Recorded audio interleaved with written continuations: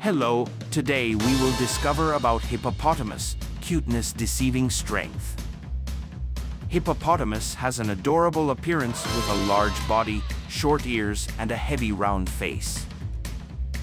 They live near bodies of water, usually rivers or lakes, and can live up to 40 years in the wild. Often found basking by rivers in Africa, these creatures are a sight to behold. Yet, their calm demeanor belies a more unpredictable nature. Considered one of the most dangerous animals, their agility in water is unmatched. With large spear teeth and powerful muscles, they can become dangerous attackers when they feel threatened. To better understand the unique world of animals, let's explore more in the next videos on our channel.